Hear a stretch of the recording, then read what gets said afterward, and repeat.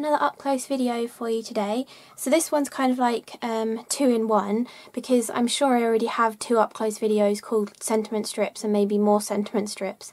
But there's even more sentiment strips now, and I thought I can't really do another one just looking at the sentiment strips. So these two should be on the same show on Creating Craft, so I'm putting them together, and this will probably be up close look at the scribble frames. So there are 3 sets of these gorgeous scribble frames. They are really lovely. They're so intricate as well, but they're gorgeous. You know that kind of like thread nest look that you can create with ribbon? This sort of takes the hassle out of it for you, because you can cut it from card and put it behind an element to give that kind of a look. So I don't know their real names, I just know they're called scribble frames, but mine are called 1, 2 and 3, but I presume they'll probably be called circles, squares and hearts. But yeah, so there's 3 different sets. They should come separately, I think, and I'm sure they'll be really reasonably priced because they're a smaller sort of die set as well. The square's probably the biggest, and that one measures maybe 3 3/4 inches, or about 9.5 centimetres. So that is the biggest of them all. So the longest dimension of all of them is that kind of a size. So they're perfect for A6 kind of sized cards or A2, but you can use more bigger cards as well. So this is like an A6 kind of background that I'd done a little while ago, or if you had it on an A2 card, that would be slightly shorter. So they fit absolutely perfectly.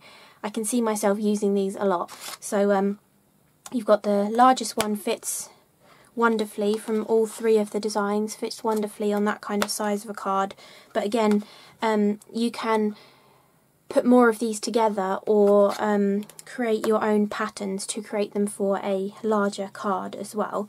So for each one you get, well, the circles, you get 3 circles, you get 3 squares, but with the heart you get a large square, a smaller square, and you get this gorgeous little flower, which is really lovely and delicate as well. And you kind of get bonuses really, because when you cut these all inside each other, you actually get these really intricate or interesting wonky circle frames, which I really love as well. So this was just luck, and one of the cards I actually made, I was utilising these leftover pieces because I was just like, oh, they cut really nicely. And so obviously, because they sit inside each other, when you're cutting them, if you just wanted the largest circle, you could either have, imagine that was filled in the centre, you'd have a wobbly circle sort of mat, or you can then use that piece of card to cut the next one, and then use the inside of that to cut the next one. So they're quite economical with their card, because you know you can cut all 3 of them within that sort of size square of cardstock,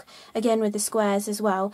And I've also done a card using the waste from between the squares too, and I didn't cut the hearts inside each other, but the fall away from the heart is really gorgeous as well. That it's sort of like a slightly wonky heart shape on the inside of both of them, and is actually the same shape as well. They're basically a larger and smaller version of each other. And I've also utilised that on a card as well. Yeah, so that is the scribble frames. It's a bit difficult for you to really see what they look like this, because it just looks like a big blob of metal with random cutting lines. But I've got a couple cut out here, and then obviously you'll see them on the cards. That is the smallest circle. And you can see there's parts where there's lots of separate lines where they cross over and give you slightly thicker areas, which is perfect for adding your adhesive behind as well. And all of these make really nice shaker cards too. I've used this one for a shaker card, and all you do is cut this out of your panel and then put your acetate behind it, and then you can either replace this intricate one onto the acetate, or you can cut another one out of a different colour and place that onto the acetate, so you can get a really cool scribbly detail frame around a shaker as well, which is lovely. And then this is the square one. I mean, look how fine the lines are on that. It's so fine. It's incredible. And they cut so well as well, like all of them one pass through the machine. If you try and cut the 3 inside each other at once, they don't cut as well, and it's difficult to try and cut them again. You know, sometimes when something doesn't cut, you can run it through again and then it will be fine. But with these, because they've got such fine lines, it's likely to move a bit and you'll get a double cut around it. So I definitely recommend, if you want to save card and cut like all 3 out of the same piece of card, to take the inner circle out of this one once you've cut this one, and then use it to cut the next one from, and same for the final one. That's what I was doing, and one pass through the machine cuts them perfectly that way. And the same with the squares and the hearts as well. But I really love how intricate they look, and you can either use them really detailed, intricate like this, like I've been using them, or if you want to, you can even like paper piece the pieces back in with a different colour to give a sort of more substantial frame, I suppose, because you're adding the pieces back in to make it look more of a solid frame, but you'd still have the scribbly detail. So there's loads of different ways of using these, and I'm certain you'll be seeing these popping up in lots of my like sped up video kind of style cards, because I really love them. And then sentiment strips, we have 7 more. So we first had 7, then we had 6 more, then we've had Christmas ones that I don't have, but I think there was 6 Christmas ones, and now we've got 7 more again. And again, they're just as good quality, exactly the same font that they've been using, so they all go together perfectly. And we have 7 new sentiments. So we have, I've used all of them on the cards that I'll show you as well. We've got Have Faith, we've got Dream Big, we've got Hugs and Kisses, which is really lovely. I love the ampersand in the middle. Congrats, which is perfect. Well Done, Sending Love, and On Your Day. And I've actually been snipping these up as well. Like, you can snip off love off the end of sending and have sending hugs, or you can have sending hugs and kisses. You can do congrats on your day. What was the other one I had? I think I had On Your Day in the background, and then I had hugs and kisses as the main focal sentiment as well. So you can really mix and match them, and I haven't actually been mixing and matching them with the previous sentiments, but obviously you can do that as well. I've been doing so much recently, I didn't want to get confused with which ones were the new ones and which ones were the older ones, so I was just sticking to the new ones for all these samples. But they're exactly the same as all the ones that have come out previously, same font, everything, same size, like the same length and everything, same sort of widths of them, so they work absolutely perfectly together. So if you have any of them from the past releases of words, you might find another couple that you want out of here that will extend the use of the other ones that you've already got. So lots of different things that you can do with those as well. And I'll try and remember to link to the other 2 videos that I've done looking at the sentiment strips as well, because I'm sure I go through a lot more ideas that you can do with them as well. And quite a lot of my sped up videos from maybe a year ago were using these a lot as well, and I do kind of use them quite a lot anyway, so yeah, I'm sure there's hundreds of videos of mine using them too. So I'll show you the samples first of me mainly focusing on the sentiment strips. I did 3 mainly focusing on the sentiment strips. So again, I wanted to try and show you some different uses of how you can use them.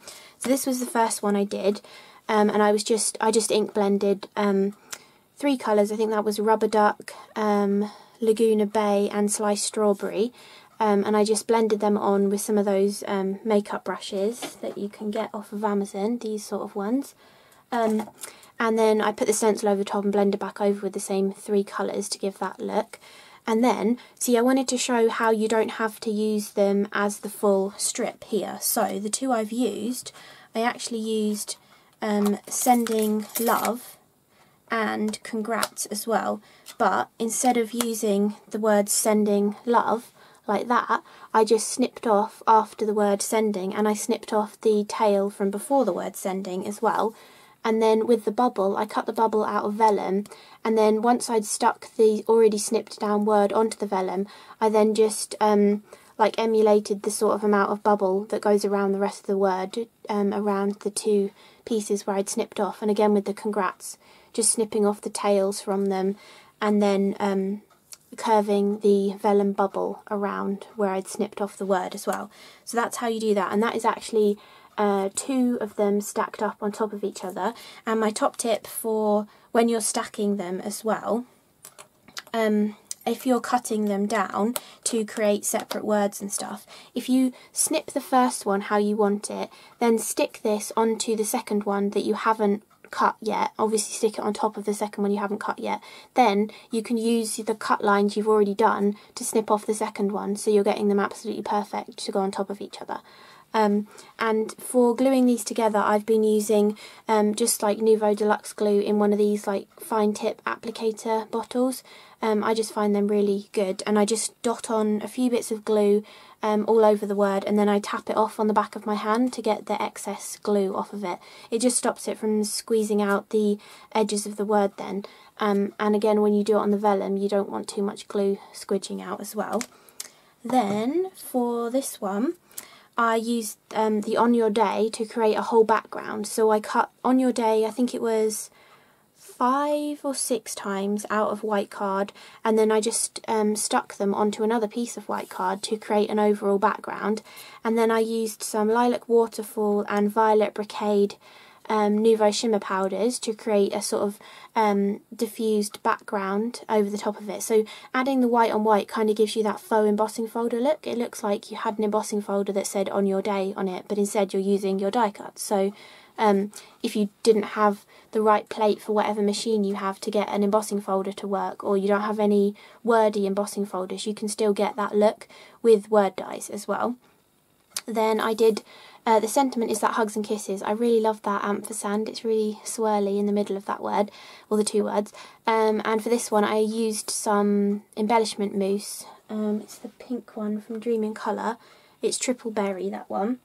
And I just added that to some pink card and then die cut the word out of it, and then I used some of the I can't remember the name, I think it's called something Orchid, the metallic pink one from the Dream in Colour, the Nouveau drops, to finish off that card as well. I'm sorry that the purple looks so muddy on the camera. It does look much nicer in real life. So that is showing you how to create a background with them, and then you can also create shaker cards with them. This was one of the first ideas I did when they first came out. I did a very similar card to this actually with the same shimmer powder background. So I'm pretty sure there's a video on that of how I did it, because I didn't actually film any of these because I was running out of time, so it was quicker just to do the card and the prep at the same time rather than filming it. But I think it was called, maybe I'd called it Always and Forever, and it was using the Always sentiment strip. Again, if I remember, I will try and link that below the video in the video description as well. But they're really easy to make into shaker cards. My one tip is make sure you put some kind of frame around it, because then you can hide the foam tape. Because they've got the bubble behind them, and it's the bubble that you're using to make the shaker out of it, it's very difficult to try and partially cut so that like it didn't cut all the way through. So it ends up making your panel into 3 pieces if you cut 2 of them out of it. So adding on that frame helps you to get the pieces back in the right place, but also helps you hide the foam tape. You only really need skinny bits of foam tape just down these 2 sides. The rest you can use wider bits of foam tape, but just to hide where that foam is underneath there, stopping the bits and pieces coming out of the shaker, you do need some kind of frame around it, and it just frames it really nicely. And I tend to use the same colour to do the word, and then it kind of looks like the words coming out of the frame as well. And this one's got little butterflies and lots of microbeads inside as well. I just find microbeads really help a shaker card. They give it that sound, but they really help all of the sequins and confetti move around in there. And then, this one I combined 2 of the words, so I did Have Faith and Dream Big, but then obviously I needed an and to go between them, and I could have used the and from Hugs and Kisses, but there's no way of getting a cute little bubble around that and. So this and is from the Will's Hand and set. So there's a set that has the actual word and this little ampersand, so I used that one, and you can see the shaker stuff behind that as well because it has a little bubble. So I used the bubble, and then I cut the ampersand out of the same card as the words in the frame. And for the background, that was just Lunar Rocket, Lilac Waterfall and Violet Brocade shimmer powders, watering them down into like a watercolour paint, and then just like using a paintbrush to do diagonal stripes and then splatting some of it on as well.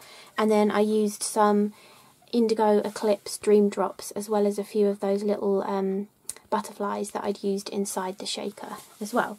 So those are the 3 cards that I did focusing on the sentiment strips. Some of these other cards have got sentiment strips on them as well, but the scribble frames were the focus of those cards. So let me move them, put them there. So I've got 5 more cards focusing on the scribble frames, 1 on each of the sets as well. So this first one focuses on the heart scribble frames. I did a really messy background for this one, similar to that one I was just showing you, but for this one I actually used my Nouveau glitter markers. So this one is the newest one, Fired Brick, from the Merry and Bright collection, which is that dark red down there. And all I was doing was scribbling backwards and forwards with the different colours. I think this is Strawberry Bonbon. I don't know the name for this one. It's one of the original ones, the red colour. And then this is the Fired Brick. And I just scribbled across the card diagonally with the 3 different colours, and then took like a wide water brush, like one of these Arteza ones, and added lots of water to blend out all the colour. So this was on white card, but the colours bled out of the stripes, but you still get the stripy effect. It looks a bit scribbly and messy, but I thought it went with the scribbly frames as well.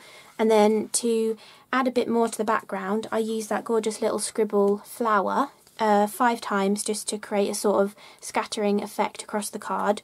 And this is what I was saying about creating a shaker card with them. So I die cut the large heart from this panel, and then I poked out all the pieces and stuck it back in on top of some acetate. So I added the acetate over the heart aperture and then stuck the intricate frame back on top of it, so you get the scribbly frame to your shaker, but the pattern is continuous because you cut it out the same piece of card. And then obviously I just added a load of like heart sequins and some red microbeads and stuff in there. And I also cut the smaller heart out of the same colour I'd use for the flowers, just to give a little bit of extra interest behind there, and they work so nicely inside each other. And again, I've used the sentiment strips, and here's again what I was saying, instead of having it sending love, I've got sending hugs and kisses, or you could just have hugs if you wanted to. You could cut off the word kisses and the ampersand and just have sending hugs. So that's another idea on how to use well, that's the first one. That's the first idea on how to use the scribble frames. And again, this shaker would work with all of them, all of the different sizes. You could have smaller hearts. You could have 3 small hearts shaking on a card with recessing the scribble heart back in, 3 small circles or squares, or the largest circle or square, and they fit perfectly on this kind of a size of card. This is bigger than an A2 card. The actual panel is more of an A2 card, but I gave it a bigger white border, so it's a bit bigger than an A2 card, but that is one way of using them. Another way is to cut loads of the thin scribbly frames and use them to create an overall background. And for this one I was going to stick them all down, and then I was like, there's so many little fiddly intricate little bits of die cut there. I was like, I don't really want to stick that many frames down having to put glue behind them. So I cheated and I took a piece of double-sided adhesive sheet and I stuck them all onto that, and then added glitter between, like, where all the rest of the sticky was, so I didn't have to add little bits of glue behind all of them. But it's really easy to create this cool sort of layered background look. The way I did it, I did a dry run first, and I took 4 different colours of card and I cut all 3 sizes out of all 4 colours. You can see I've used all 3 pinks, all 3 of that medium blue, and all 3 of the dark blue, and then I just put 1 purple one on there as well. And to make sure you get a nice design, how you want it to be, before you take the backing off the adhesive, place all of your squares down. If I hold this up, you can print screen that if you wanted to get the same layout that I've got, but you can do a dry run, lay all of them out and have a design that you really like. Then pick up which ones are on the topmost layer. So for example, this blue one goes over the top of this purple one, and so does this pink one, and so does that blue one. So you'd pick all, well, first of all you take a photo of it once you've got your placement, but then you'd go which ones are on the top. You'd take all of them off and then put them to one side and say those ones were the top layer. Then you'd pick the next layer off, those ones were the next layer. That's how I did it. And so then whichever one was left on the bottom, I think it was this pink one and this blue one were the last two, they are then the first ones you stick on, and the first lot you took off would be the last ones you stick on, so you'd get the same pattern that you had before. Because when you're using the double-sided adhesive sheets, especially with such a fine die cut, if you stick it in the wrong place, you're not going to get it back up, and you know, it'll be evident where you took it up, you know, if you don't get it back in the same place, and you would see that through the glitter that you're adding over the top of it. So just wanted to say that as well. And then also with this one, the sentiment strip, I snipped the end off of it, so it just says well done and it stops, rather than having the rest of the wiggly line, so you don't have to keep the wiggly line on them. And I think these sentiment strips go really, really nicely with the scribble frames, because they're that kind of doodly kind of a style as well. But again, also on this one, because you've cut them all out different colours, if you had more patience than I do, you could, for example, take the lighter waste pieces and stick them back into the darker frame, and vice versa, and swapping the pink and purple over as well, like to make them more of a solid square or rectangle, rather than just being the scribbly. They could look more of a solid with the scribble over the top. But that's just another way of doing it again, and also that's much easier to do when you have the double-sided adhesive behind it, and obviously you do that before you put the glitter on as well. So that's another way of doing it. Then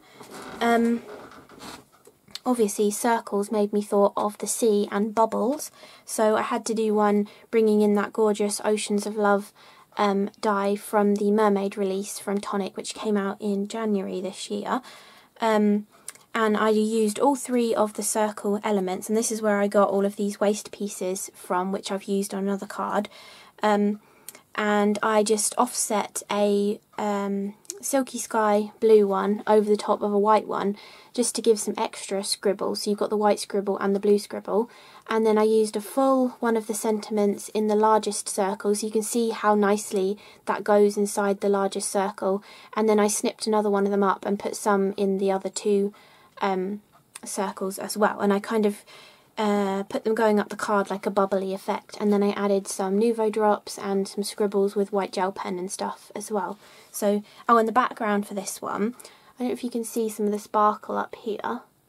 So to create that background, I took, this is the white Easy Clean matte that came with the Tim Holtz glass media matte. And all you do is I took two colours of Aquaflow, I think it was these two, True Turquoise and Empress Teal. I scribbled them onto that white sheet, and then I also scribbled on some of this glitter marker, I think it's, yeah, Athenian blue, so I scribbled some of that on as well. Then I sprayed it with water and took my card and just splodged it in to get that kind of watery effect, and then you get bits of sparkle where the sparkle pen was and stuff. So that's how I did that background, and then you get that cool kind of like watery look up here. Yeah, so that was that easy, really quick and easy background. This card was really quick to make actually, because you know, it wasn't too much die cutting. And again, the blue card and the white card, they're all cut from the same little square, so it's pretty economical with the amount of card that you're using as well. So that is the third proper sample using the scribble frames, but once I'd finished them, I then had all my leftovers on my desk, and I was like, oh wow, I could create some really cool stuff with these as well. So this one, do you remember I said I cut all three of them out the same colour of card? So obviously I cut them inside each other, so using the fallout from this one to cut the next size down. So when I did that, I had all these little frames left over, sort of wiggly, lopsided kind of frames. So I thought, well, why not put them on a card? So I just layered them up higgledy-piggledy, and then used a sentiment on them. And this one is from one of the floral frames die sets from Tonic as well. I really love the sentiments in those die sets.